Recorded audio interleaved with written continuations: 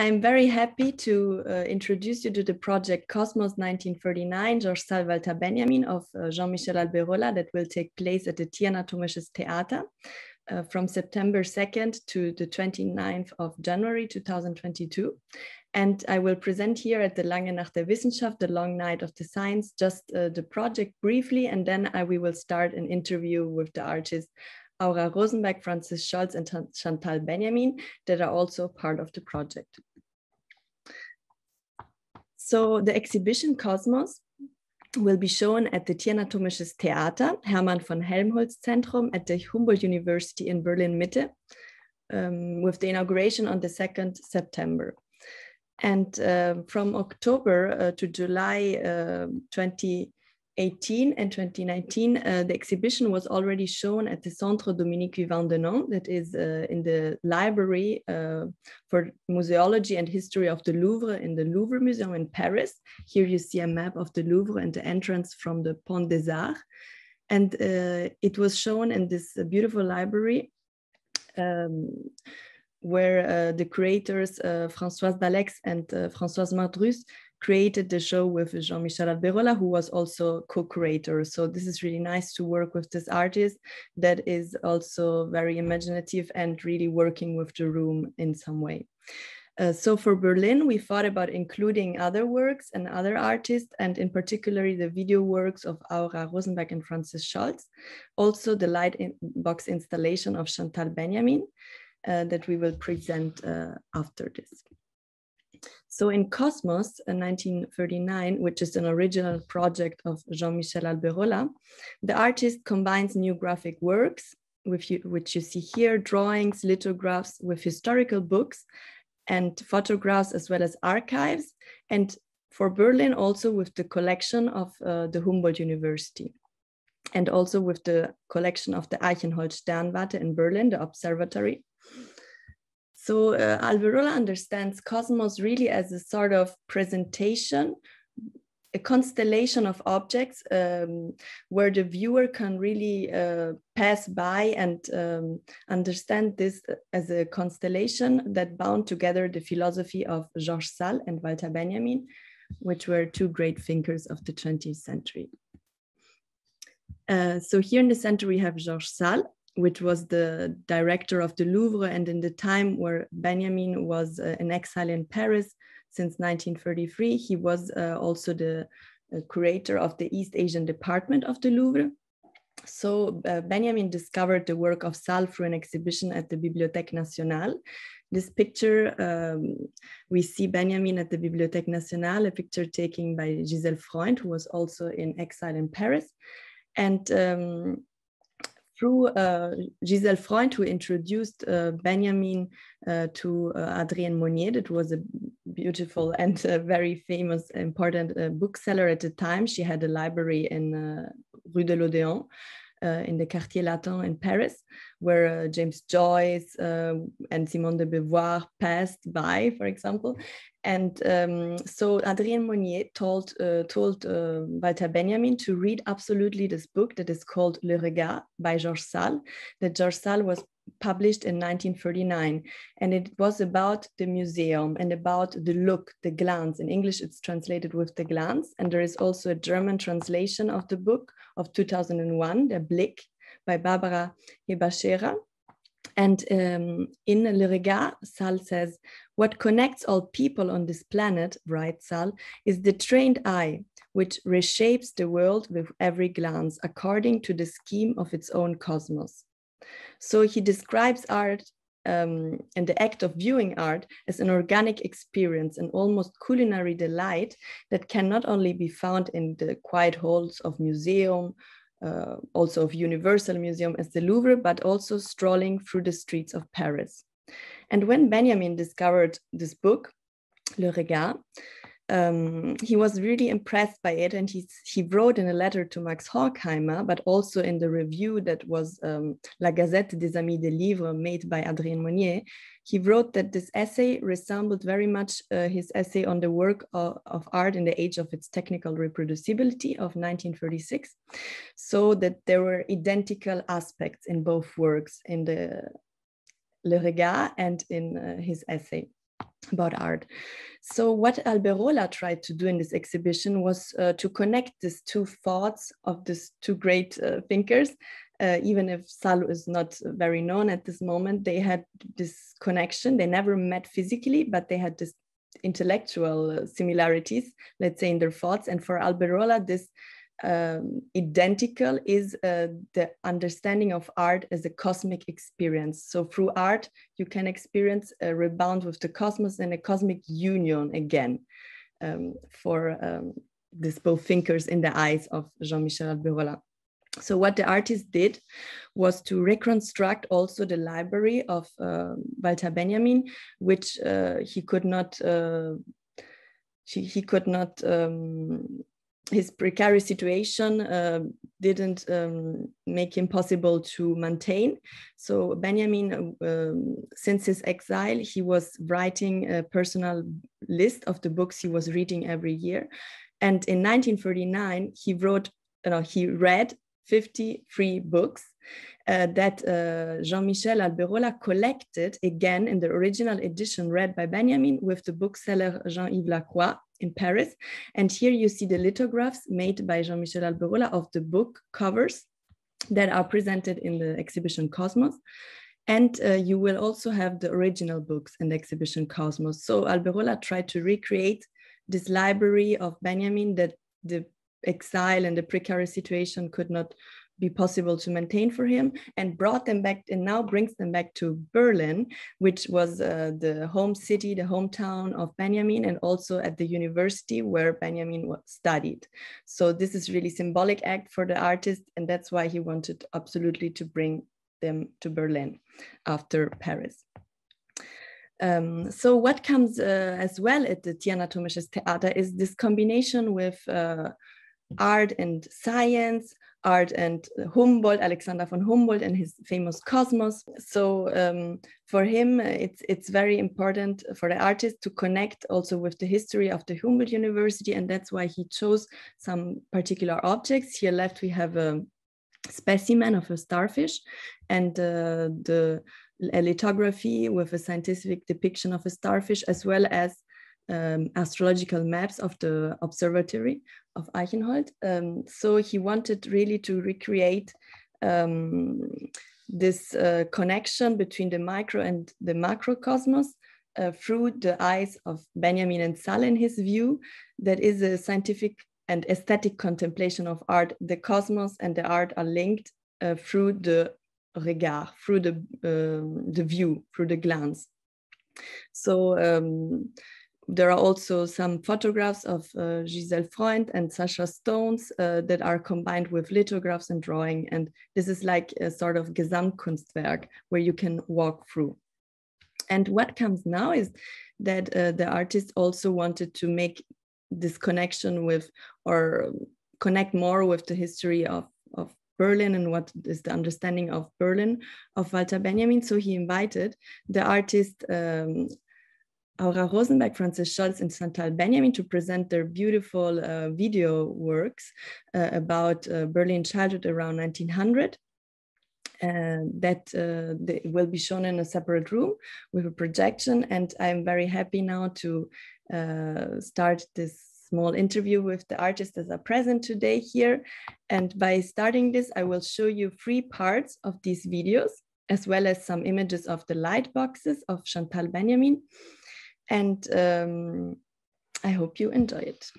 Yet before I had to make up my mind, the entire panorama from which I was separated by a wooden partition trembled, and the scene, swaying in its little frame, would exit left before my eyes. The arts that survived here became extinct in the 20th century. As it began, they had their last audience in children. For them, distant worlds were not always alien. It might be that the desire these worlds awakened would call them not into the unknown, but home. One afternoon, I sought to convince myself, while viewing a transparency of the little town of X, that once, very long ago, I had played on the pavement, guarded by the ancient plane trees, of the Cour Mirabeau. When it was raining, I would not stand outside before the list of 50 images. Well, I've looked at the 50 pictures. I'd find my way into the inner sanctum to discover, in fjords and beneath coconut palms, the same light that illuminated my desk while I did my homework in the evening. Unless, that is, a defect in the lighting of the panorama suddenly drained the landscape of color. Then it lay silent and withdrawn below an ashen sky, and it seemed that I would still have been able to hear the wind and the bells if only I had been paying more attention.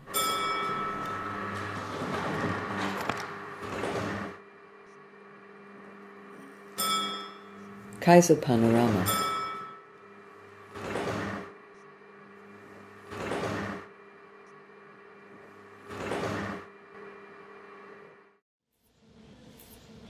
Can you remember how you felt when you went on a carousel when you were smaller? The first time?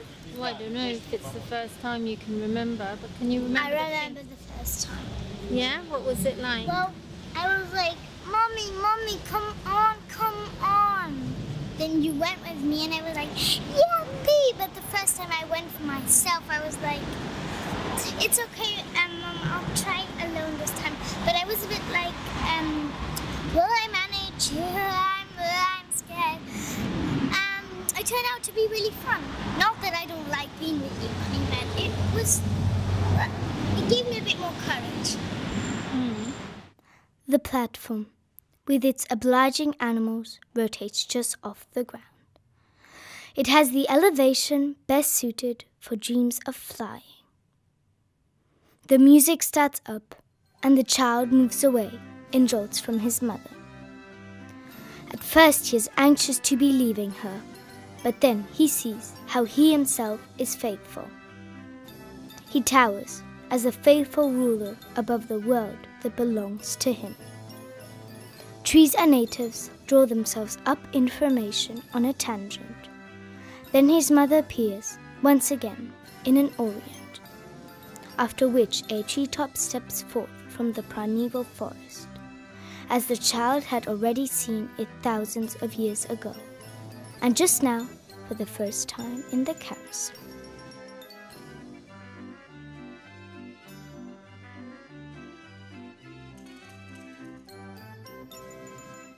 I understand this actually two ways. One is he dreamt thousands of years ago that he had seen it or something like that, or like his ancestors maybe, and saw it in the same perspective. Now he's seeing it again and feels something and thinks of that and stuff.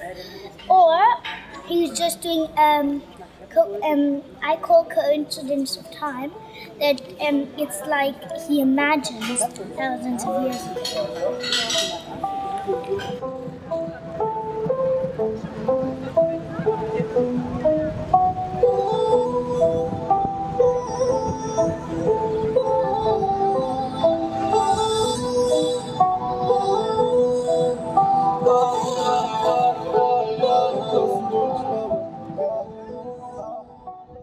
His animal is devoted to him.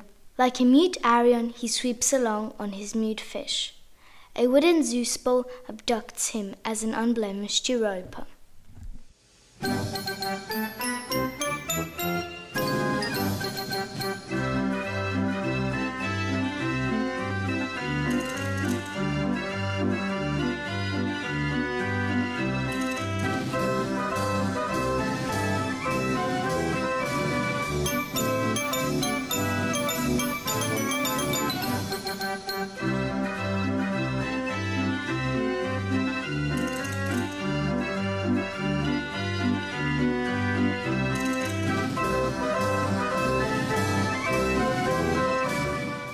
It does make sense. These rough, tough crusaders go and play in a carousel and then do their swords whilst in a carousel going around, running around.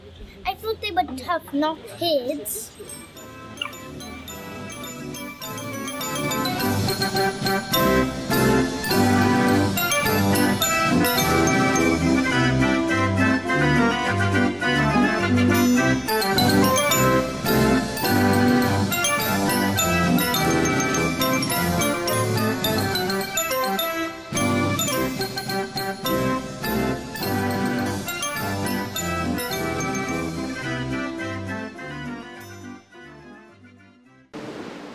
I'm very happy that you represent your great-grandfather here.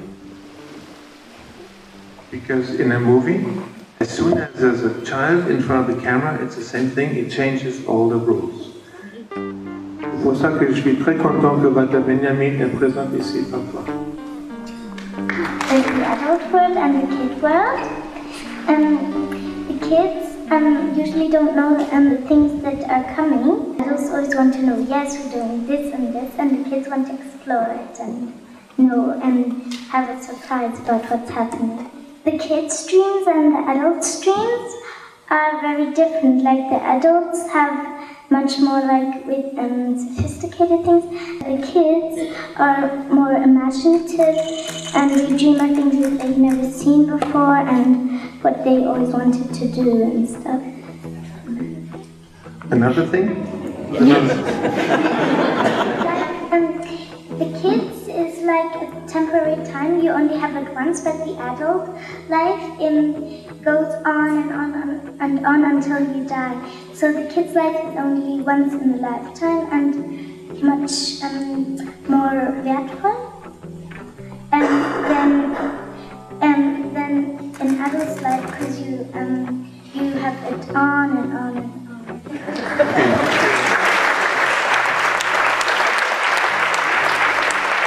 Walter Benjamin n'aurait pas cru que son arrière-grande-fille parlerait ici à Port-Moi.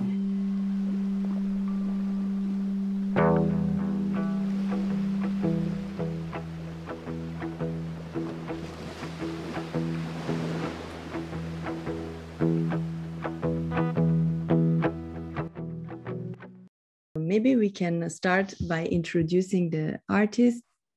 Thank you for being here. Well, thanks for inviting us.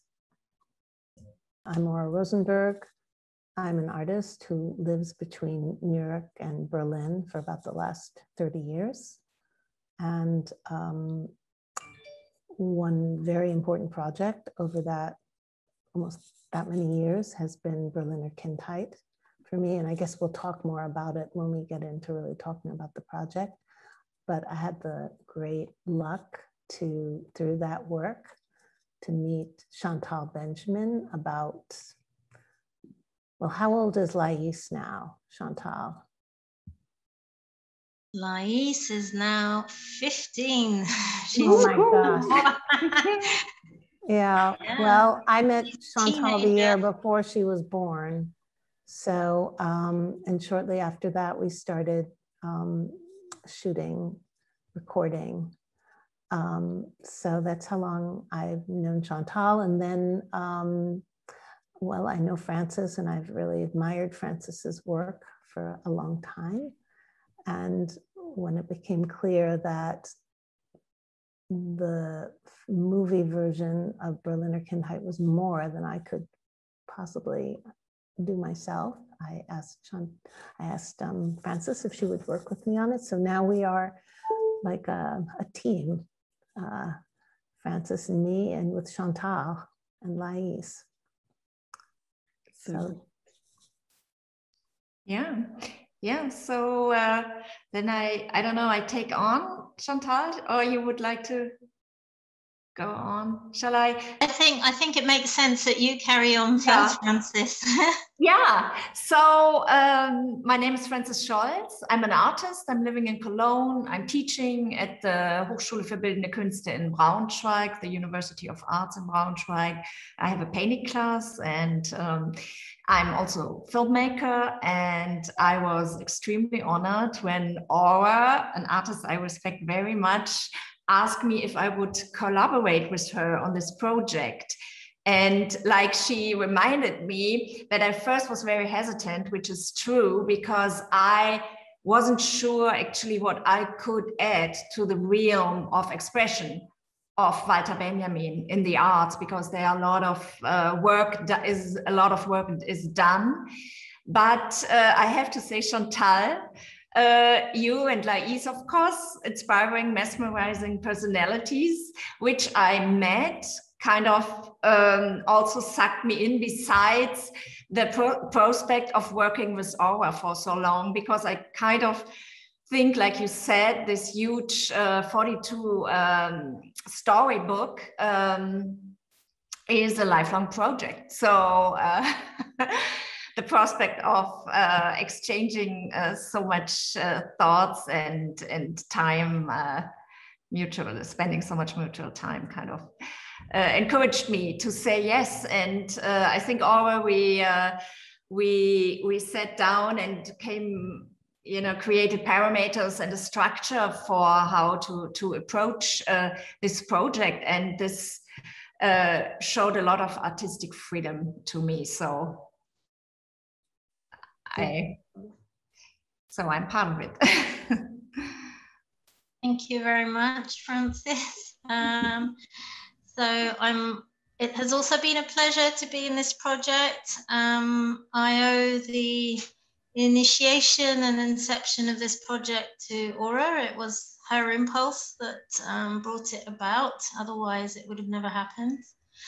And it also has been a pleasure to do it with Frances, because I think, well, I'm going to say this, the fact that we were like 4 women working together, 3 at the beginning, I think has also an influence, because I think it brought a certain sensibility to the project.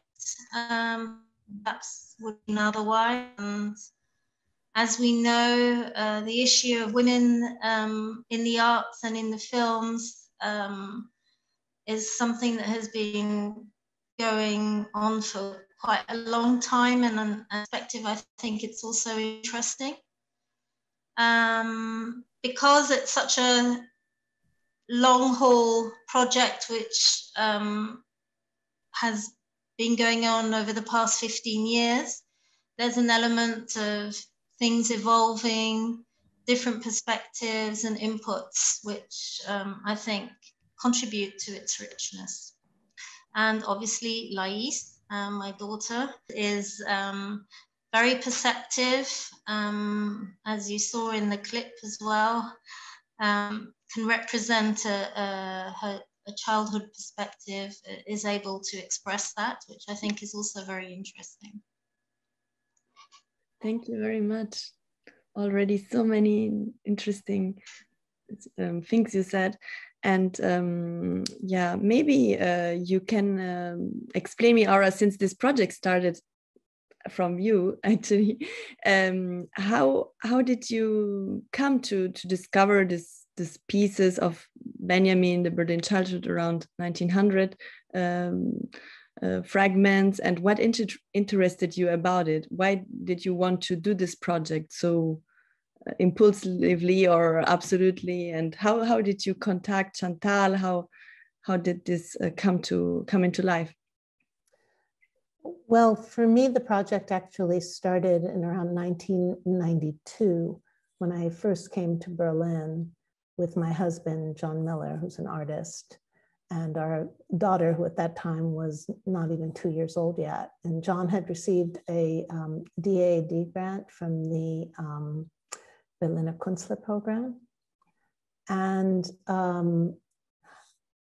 during that year, that first year here, I met Klaus Biesenbach, who is the founder of Kunstwerk Berlin, where I live.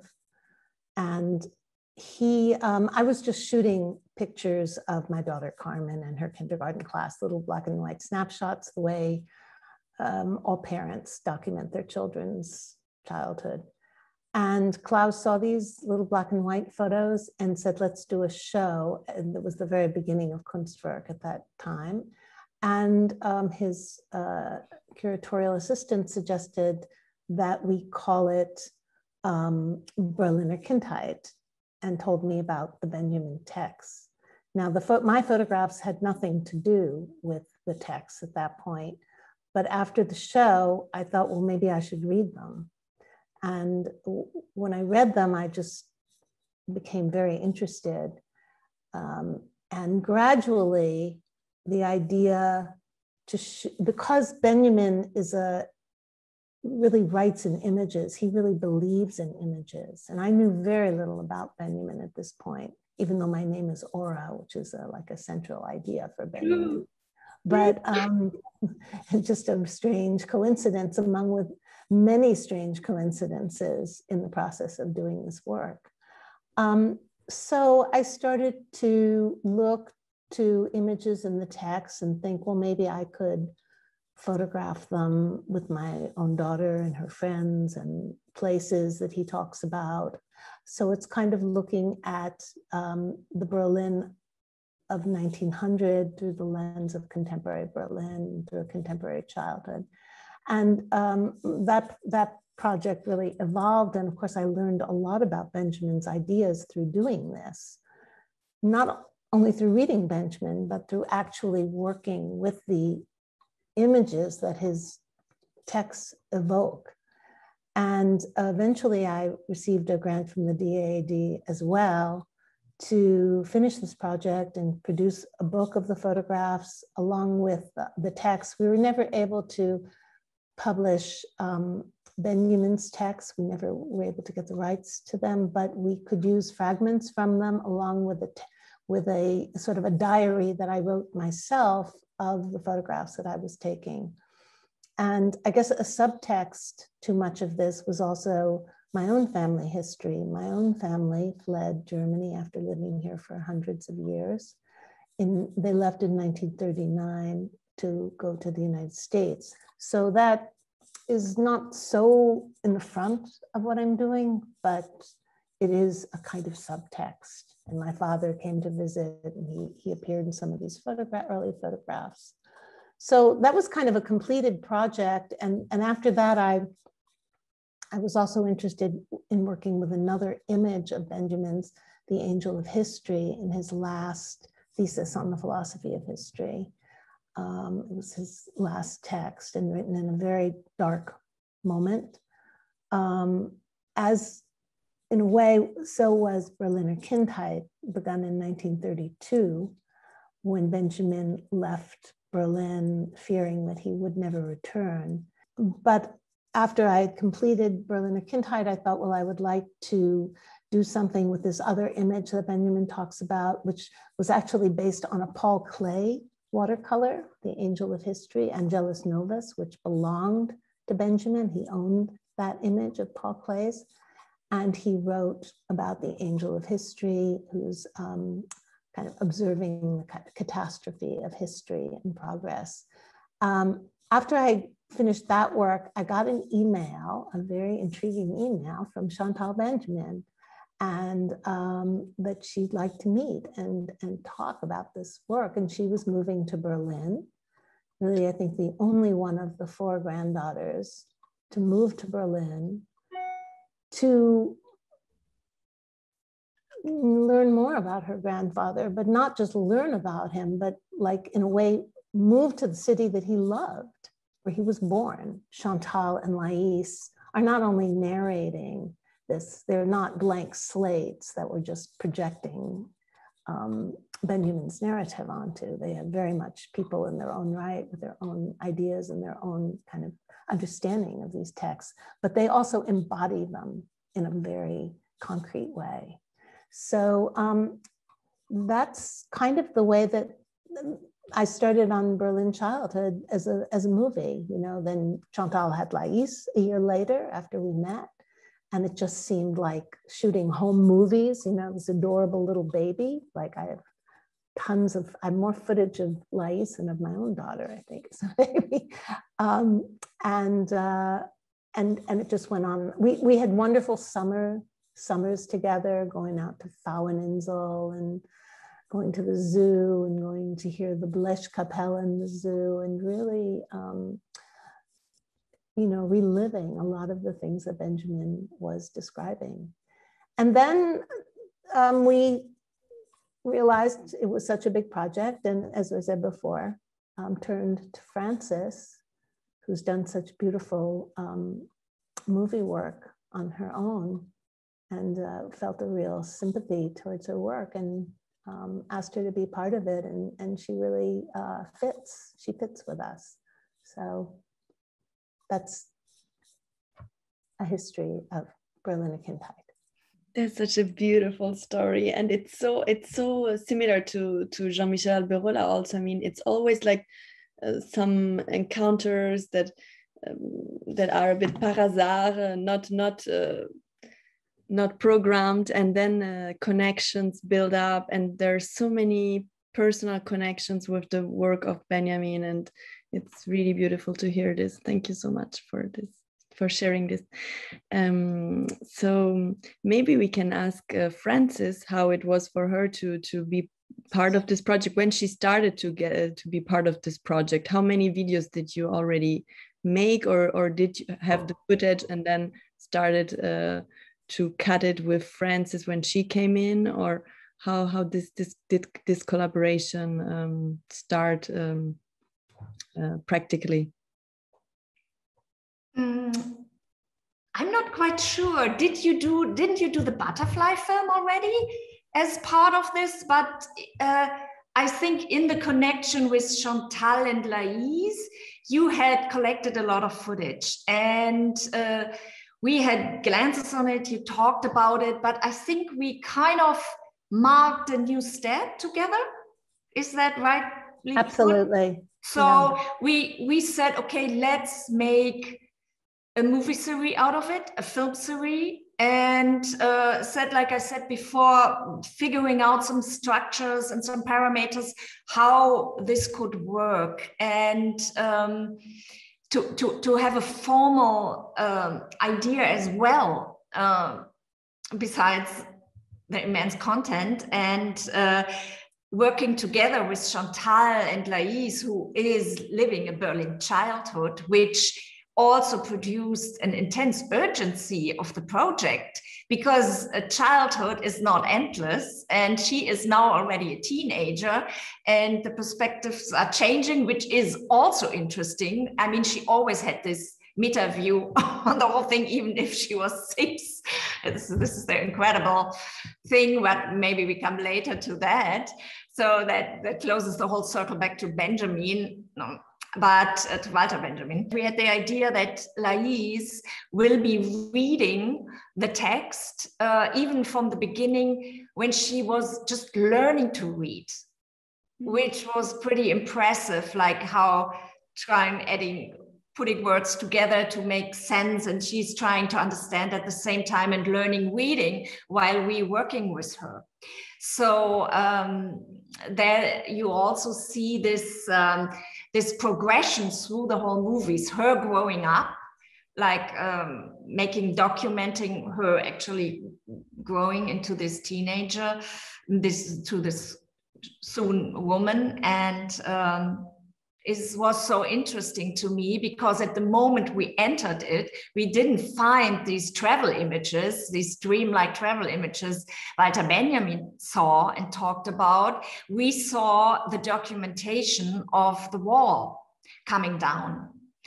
And what we saw also in the slides and the images you saw her. So it kind of circles back, and everything also, like in my life and what Aura said, and Chantal, also about Chantal, it all connects us to the past and the text of Walter Benjamin, our experience also in the now. Mm.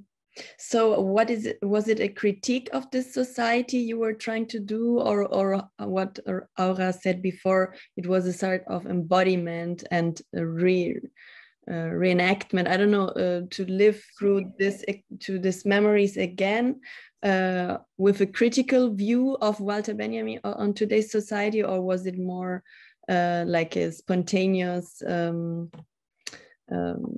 view of this society through the texts of Benjamin, but with a different outcome, as you told us, Frances, with the images you found in Imperial Panorama were different. So how did you react to this, and what did you like about this, or what difficulties you had to deal with this different contemporaneities of end of 1800s, beginning of the 20th century, and now today's postmodern world? What were the clashes you found, and what did you want to achieve with your project? Having between the lines are very, very political, because we have to have in mind that he wrote these texts in exile during the rise of the Nazi time and the threat and dreadful situation, so which was ever present for him. what you're saying is that I don't feel we have a particular agenda, a particular point of view that we're trying to assert with these movies. We're just, recording what is in front of us. And what is in front of us has some very interesting parallels to the past. Sometimes it seems very, very similar, like a kind of desperate refugee situation,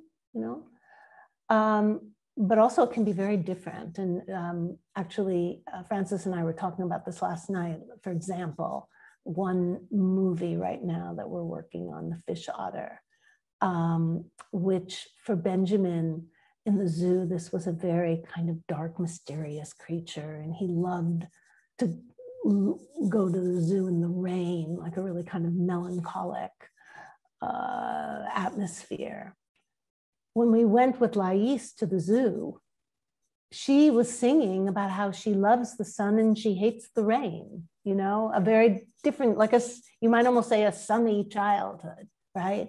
And the fish otters, unlike this gloomy creature that Benjamin describes, were like little Disney kind of chirpy creatures, like we were laughing about it. It's a real contrast to what Benjamin's describing, but it's what is right now. And Frances said to me last night, well, maybe, he had this kind of dark feeling about the creature because of the time he was writing it, the kind of darkness that was hanging over him, which is, I think, very, very possible about all of the texts, but it's not that we're looking to put any particular point of view forward. It's just putting these two realities next to one another. Yeah, thank you, Aura. But now I'm kind of coming back to what I wanted basically to say was him incorporating between the lines this political background, writing out of exile and the situation he was in. So this was kind of for me or for us an encouragement also, like to create meaning and to understand how to make visible what has been erased and what is not seen or what is not visible. And so being more open for seeing these things which probably are happening on the edges of our frames, and while we are editing we maybe detect things. So we are getting through him more sensitive to bringing things more in the foreground, which maybe help us understand our society now, where there are definitely parallels to the past and where society has to be more sensitive, recognizing those, It's like about learning how to recognize what you see. And this is a process for us while we are editing the film, but also maybe later for the viewer. Yeah, and Benjamin does talk about like sort of uncovering lost histories or histories that were never recorded. And rubbing history against the grain. So yeah, or he was in exchange with Hannah Arendt, I think so, knowing about her ideas with the forgotten history, the real history, which is the forgotten, the buried one, which we can maybe make visible, throughout. But I think that's more, I don't know, I shouldn't speak for Frances and Chantal, but I feel like it's more something that we uncover, rather than purposefully go out to record. Like we just take a kind of somewhat neutral position to the camera. There is also, this is another Benjaminian idea about the optical unconscious, the things that happen inside the frame that you may not even be aware of as you're shooting it, but only later recognize. And I think we've all had that kind of experience. Like, I think I kind of like to add to that. I think beyond the concept of wanting to transmit the text and have them read sort of literally into the word, there are two words that I think have like a continuum through this exhibition and the project, and this is the question of connection, whatever the connection may be between the present and the past, between themes, between political situations, childhood, adulthood. There's a thing that these are the sort of connections, and also something that has also been hinted at, situations of coincidence. The issue of coincidence appears a lot with people who either are, you know, working with Benjamin or Benjamin's ideas, or you have mentioned that, you know, when you were dealing with Benjamin, you also had lots of coincidences that occurred also, and also our meeting, and there is an element of that pursues, and I think the same is happening with also the exhibition at the TRT. And yeah, so I think I would say that the work has an element of, although part of it was following the text literally and trying to be true to the text in the sense of the text being completely read out, but also and using locations that were originally there as much as possible. There is an openness to the filming. I mean, there wasn't a structured gender in the sense that, you know, we'd already decided this image is going to be happening, and yeah, so, and also I think it allowed perhaps also for Laïs to put her perspective of a child also, and her inputs and her reactions to what she could understand of the text as she was growing up. And what she was living by investigating the places, the images, the situations at the level as she was growing up. Yeah, thanks very much. I mean, one thing I should say is that one of the parameters of the movies, it's not 100%, but is that they're shot in Berlin. Not always. Sometimes it doesn't make sense, like with the moon, you know, is not necessarily about Berlin, but as far as possible, like we really try to hold to that the footage be shot here. So maybe I can ask you, how did you choose this particular Berlin locations? Because sometimes there are some, like in the part we saw of Carousel, you associate the moving of the clock in the Alexanderplatz with the moving of the carousel, the turns, and then you have this beautiful view of the tree. So maybe you can tell us a bit more how you chose the locations, and how did you associate certain images and other not. Also for the video of, for example, Imperial Panorama, where the panorama starts to fly in the sky, which is really beautiful. So there are also some less realistic moments, a bit abstract moments, and more science fiction moments. And this would interest me on how you deal with this. How did you choose this particular images or locations, and how did they relate with the texts of Benjamin, or don't? I mean, they don't have to relate.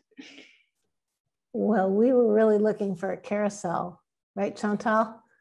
We were like on the lookout for a carousel in Berlin, and every late summer, I think, the carousel comes to right near the Gedächtniskirche. Yeah.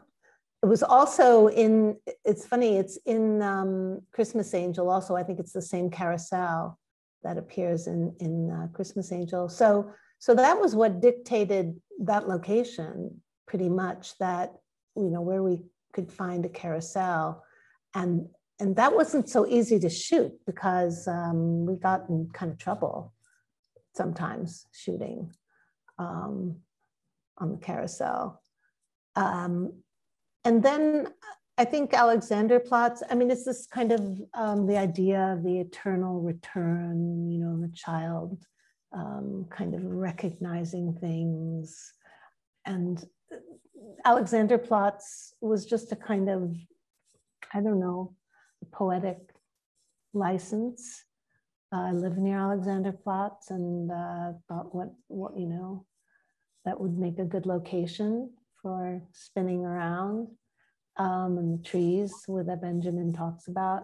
So, I mean, I think that Frances and I feel a lot of liberty to work with these texts.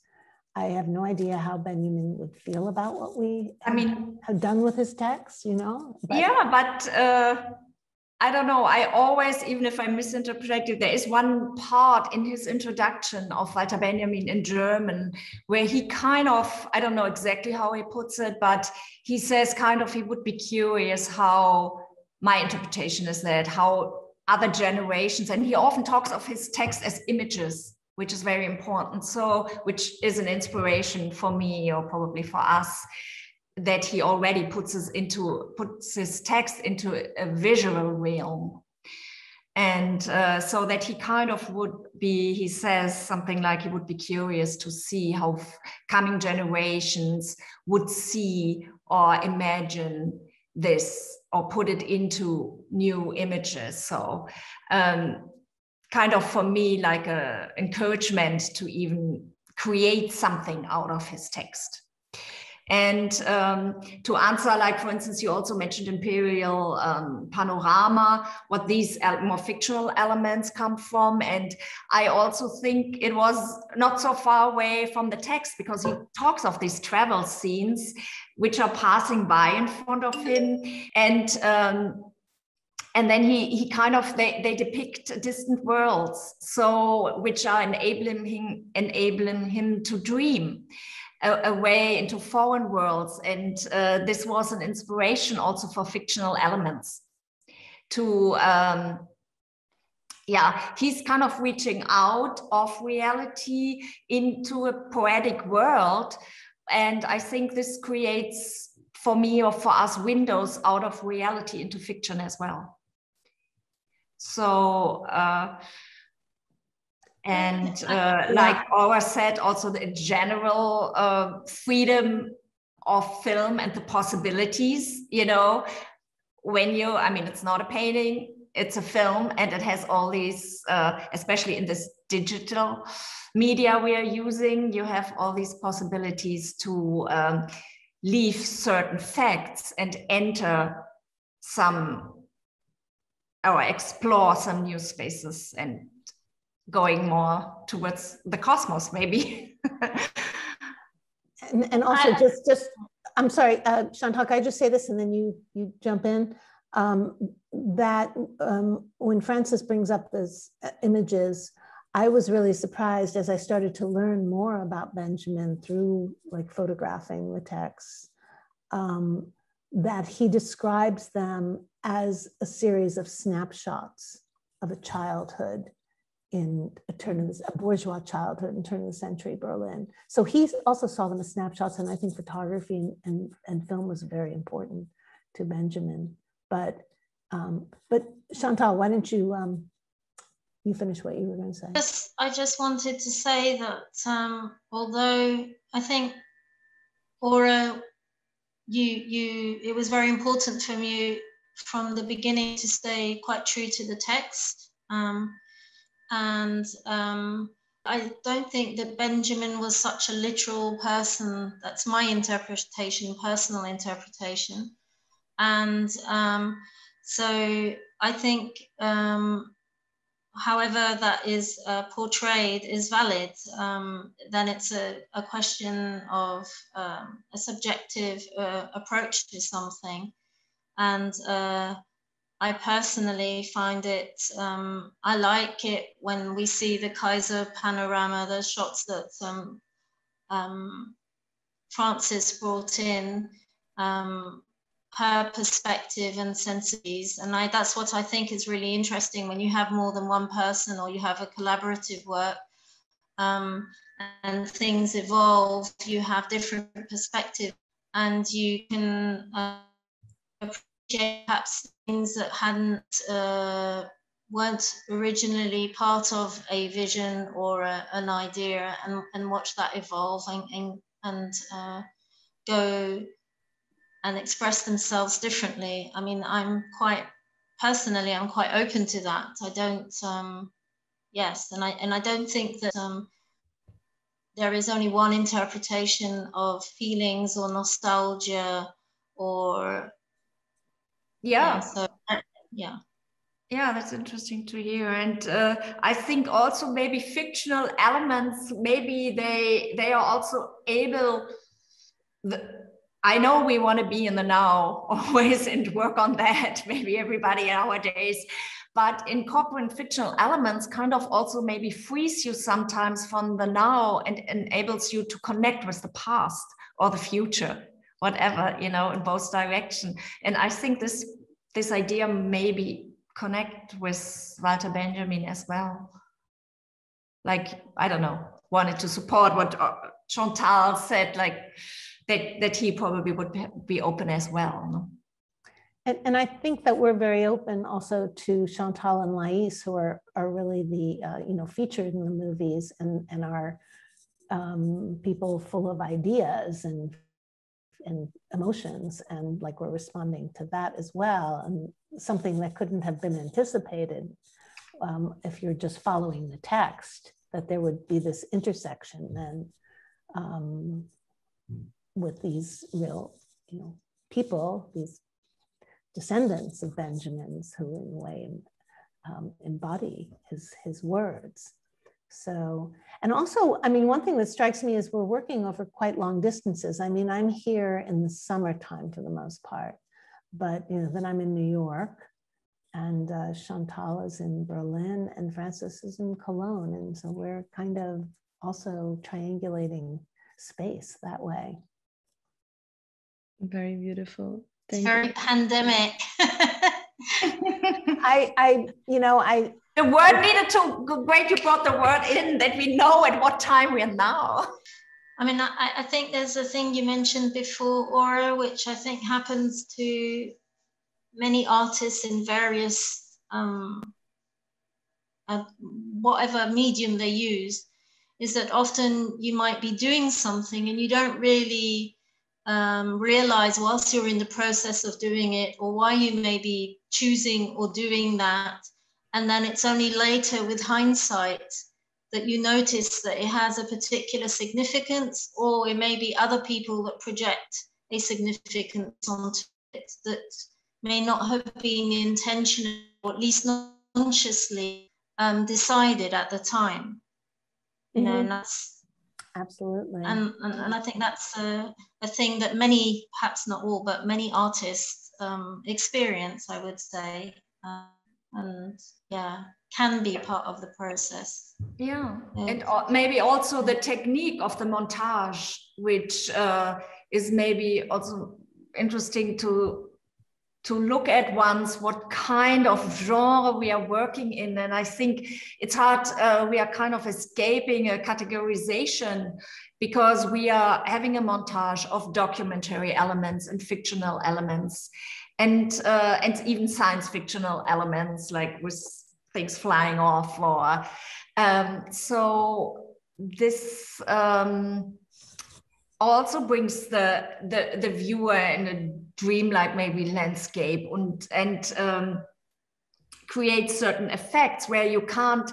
I'm just thinking now of the film The Moon, which is also this is a really important point you're bringing up. Going to be seen like in the text about the moon, like Benjamin felt infected by thoughts like which are culminating like kind of in a transfer, part real, part fiction. So and also we are working in these boundaries, these lines between documentation and narration, and escaping this categorization of generic designations and yeah. Well, I think keep that it open. Yeah, no, but this point you brought up about montage is very important, because as much as Benjamin liked to write sort of imagistically, he also thought about film techniques like film editing, so that he was writing, thinking about, let's say, a close-up shot, a panning shot, a wide angle shot. I mean, these were all in his mind as he put his text together, very much in this montage technique of movies, which you know is which creates new meaning, you know, which you can't. What Chantal nicely mentioned, that you can't foresee things, that it appears in the creative process, and this has a lot to do with intuition too, you know, and being able to aware and see at that moment while you do it. And I think this approach we have, I mean, it reminds me a little bit on the painting process, even not in the strong, serious way of filmic work, being more open for the moment, like giving, like for instance, Chantal and Lais, I think Aura and me, we are doing that when they're in front of the camera, giving them all the space and giving them also the chance, the opportunity to alter the whole film, you know, and not sticking with the text in a way fulfilling what he had said, but intervening and creating a friction probably, you know, and not proving something. It's not a scientific work we are doing, you know, it's an artistical work, and it's a work about life. You know, the actually liveliness of the person in front of the camera, which we allow, I think we allow to alter, and in one point, and then later the montage, the technical part, the artistical part, which is also able to alter the whole context again. I'd like to pick up on your point, Francis, about intuition, and I think Aura has, I mean, from the very beginning, I always noticed, and I think Aura has a very intuitive approach to Benjamin, and an intuition and insight, I would say, when it comes to Benjamin's work, or you know, how she intuitively interprets certain things. And also you have also sensibility and an intuition with the camera. And I'm going to throw in again, I think perhaps this liberty and giving the space to a child, you know, as Lais was participating in, or is participating in this project, is also probably more generous, because it also is coming perhaps from a more female perspective. I mean, it really comes, sorry, I hope you were finished. I didn't want to interrupt. No, you can say, and then there's one last point. Sorry. No, I just, maybe it also comes because Aura and me, you know, we are not filmmakers in this severe sense, you know, we are more coming from the arts, if you have to make any divided into these different parts, but maybe we are bringing another experience with us, you know, from other media. Yeah, but I think Chantal really raises an interesting point, though, which is something I don't often think about for some weird reason, but Lais is embodying the words of or the experiences of a young boy. You know, I don't think about that really. So we thought about it in Sexual Awakening. Yeah, true. Yes, but maybe, and maybe that shows in a way our kind of a sense of freedom as women, that we don't, like, it doesn't hang over us like, oh, that was a boy talking about that, you know. It's not something we really discuss with one another, but I'm really glad that you brought it up, Chantal, because you know, this maybe makes out all the universality of your project. I mean, it's very universal. You can apply it to every child. What I wanted to say very quickly as a last point is the acoustics, because I think not only was Benjamin very visual, but I think because he has Benjamin has quite a sort of poetic style. And I think he was very aware of acoustics, outside the fact that he also did the radio sessions. I think acoustics plays quite an important role. And in some of the films that are being shown, or even like we saw in the Kaiser Panorama, also the ringing of the bell, and so you have also different acoustics. You have sort of the acoustics of the past that are portrayed, but you have also present acoustics, because the acoustics do change throughout time. So that's also, I think, an important part. Yes, and that's another important question. I think the music is very present in your works, and it's a very poetic way of underlining some images and some texts. Frances, you want to talk about your choices of music? Yeah, I mean,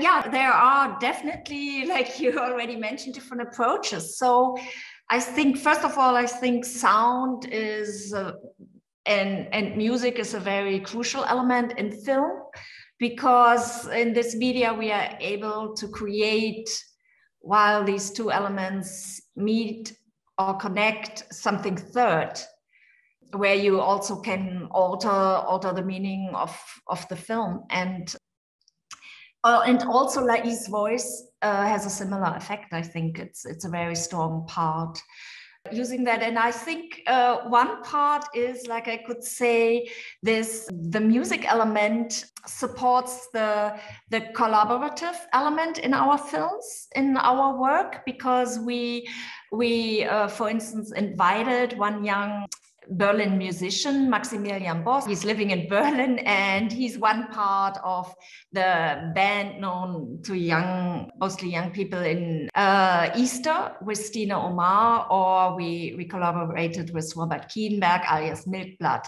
So we have different contemporary musicians in the film, and have different ways of using the music. And in one time, like, we had him produce the score for the whole film, or sometimes we take music which already exists and combine it in the film with the images, or to different extents the musician, or like, for instance, Maximilian Boss gets freedom to create for the films. So, and I mean, maybe you like to add the way you use more classical music. Yeah, I haven't commissioned any work the way that Frances has been doing. But for example, the scene going around Alexanderplatz, well, that music was playing in Alexanderplatz. I found a better, quality recording of it. But that's just a trace of what was actually there. But then in another movie, for example, that isn't in our collection that we're showing, but it's about the Benjamin's early encounters with death, called Two Riddles, or Two Puzzle Pictures. And as a child, my father gave me Gustav Mahler's Kindertotenlieder, Songs on the Death of Children.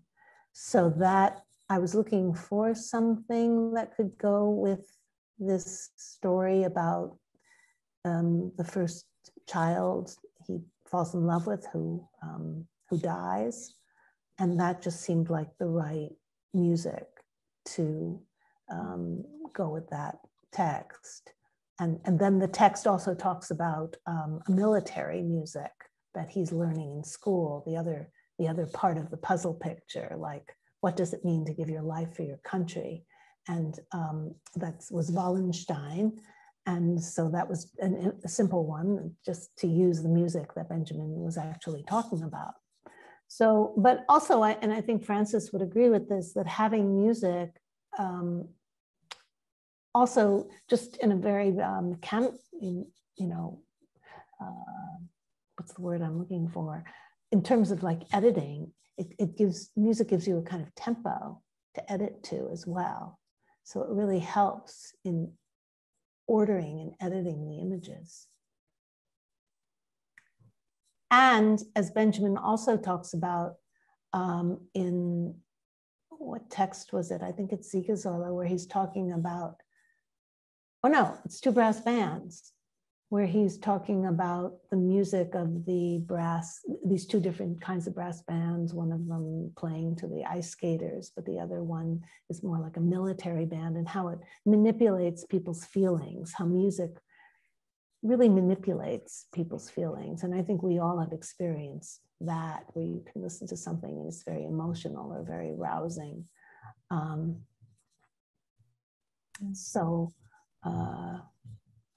Yeah, I think we're maybe sometimes taking advantage of that as well, wanting to reach out to the people who are watching the movie and touch them with the music as well.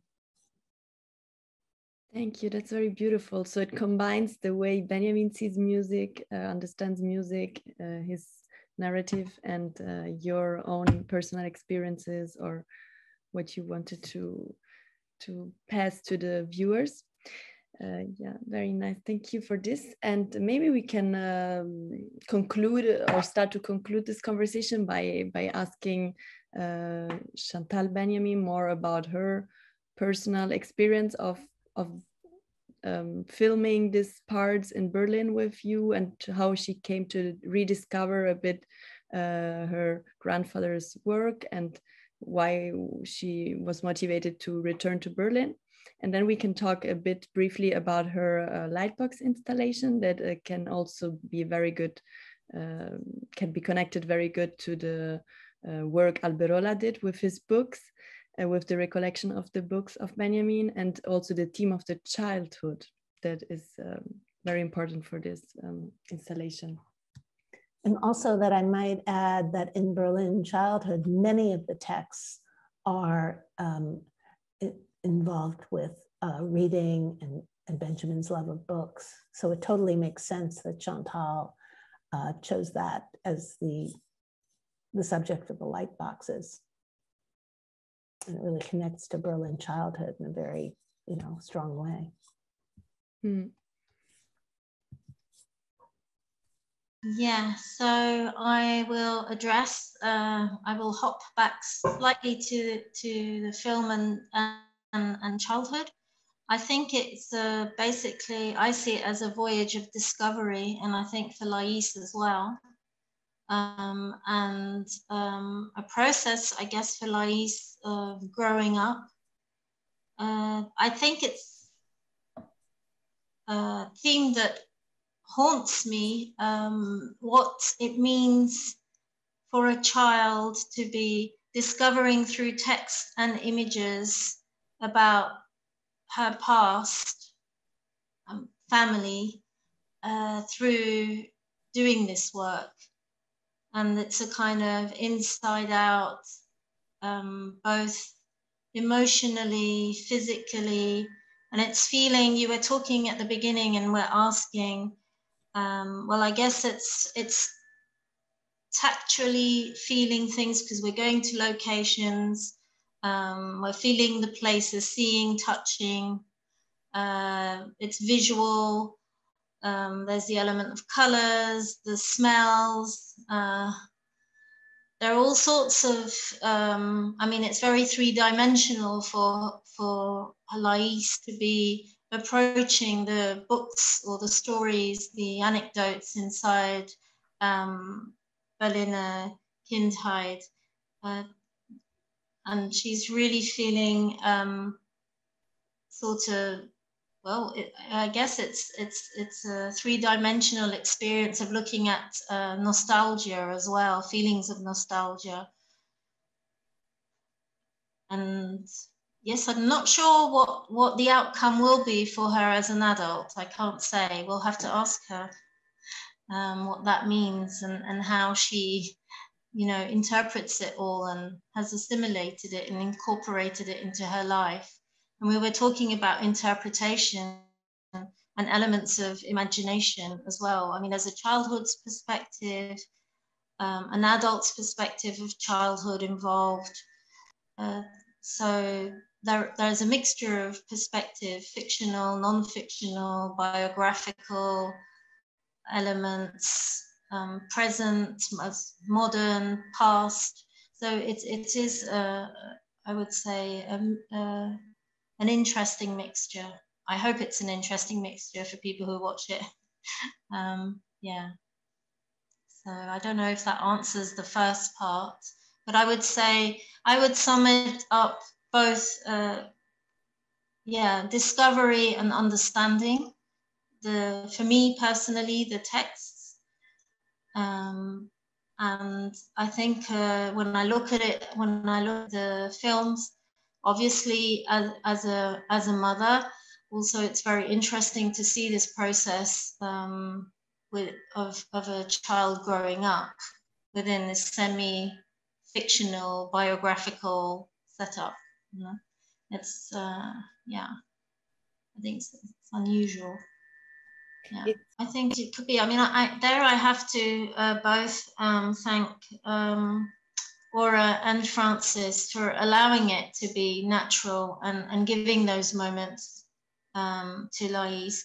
And it's actually interesting, I think Lais highlights, perhaps that's something that we as adults underestimate, how much children can perceive and have an intuition or a presence of what situations can be, and perhaps we underestimate that.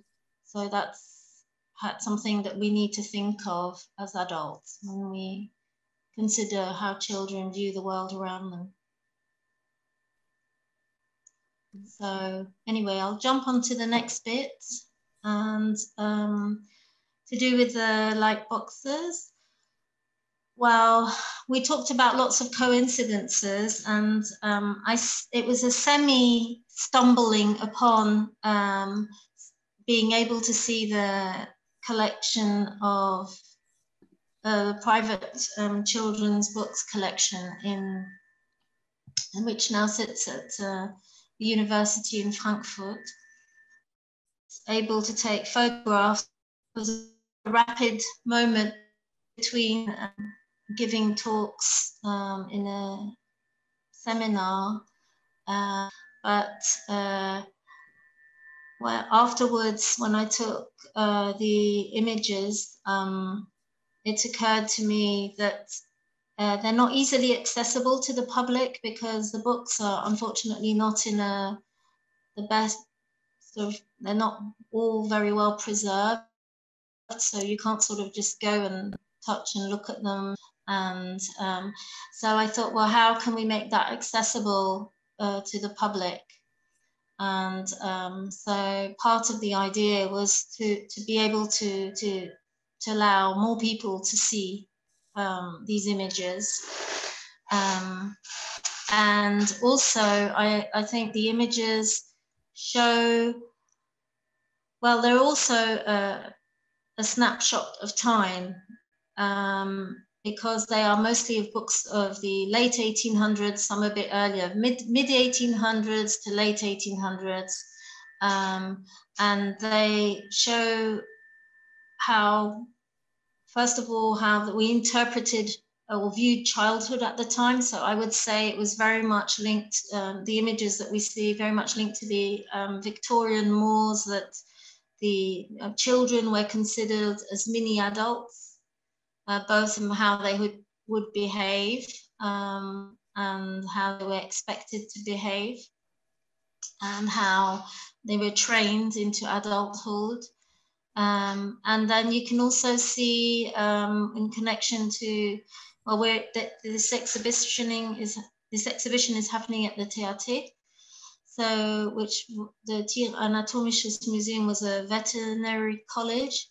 And I took a lot of images from a natural history book of the time. And so I think that also for me made sense. So here you see Naturgeschichte. And you can see also in those days that like there are very sort of human expressions given to the animals, or in the case, we don't have it here, but if you come across it, the images of the lions, you will see that people probably didn't see always lions, although here is quite a good one, but there are other images of lions which really are more of a fantasy or an idea of what a lion may look like. And some of the animals that were illustrated, you get a strong impression that they were illustrated according to what had been described rather than what had been seen. So yes, and also because it belonged, it's also a personal thing and a sort of family heirloom. And as Alberola very kindly allowed us to participate in this exhibition, to me it made sense that since he also had the book covers, and he has done these lithographs, that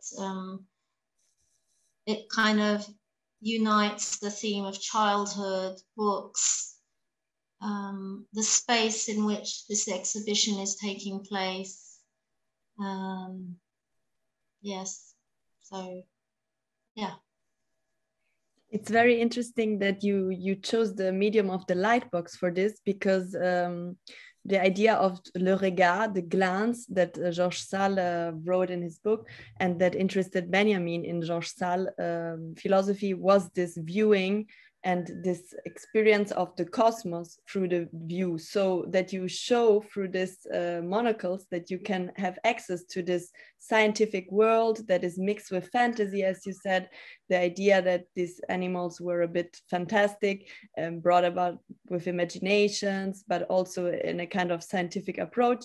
This links, I think, everything together and can be like the final point of the exhibition, because it's the childhood experience of Benjamin, his interest in collection, and also the thing that connects Benjamin and Salles, that is the glance, that is le regard. So through looking through the art can be perceived as a cosmic experience, and in this way I think that your installation is very punctual and perfect to be shown at in this third room. So we are very happy that we got the opportunity to show this as well. This is really nice. Thank you so much for this talk. It has been very beautiful, and I just want to conclude in thanking all the partners that support us in this exhibition, which are in particular the TAT team, Marlene Barth, who helped us with all the technical support, and then Anna Söke of the Tieranatomisches Theater, Felix Sattler, that was very enthusiastic about the project since the beginning when we started to talk about it in 2019. And then we wanted to thank the Centre Dominique Vandenon that enabled us to bring this exhibition to Berlin, and the Humboldt University, the Association of the Friends of IDEM, that is a printing company in Montparnasse that printed all the lithographs of Jean-Michel Alberola. And we want to thank the Fondation Antoine de Galbert that financed the exhibition in the first place, and particularly the Institut Français and the French Ministry of Culture that helped us now financially. And we are very happy that they can be our partners, and also all the institutions of the Humboldt University who supported us, like the Verein für Förderung des Institut für Kunst- und Bildgeschichte. So I'm very grateful that this can be finally shown, hopefully in September, after this long period without art and culture, or very little for us all. So I'm looking very forward to the opening, and I hope that it will take place as planned. Thank you so much for your time.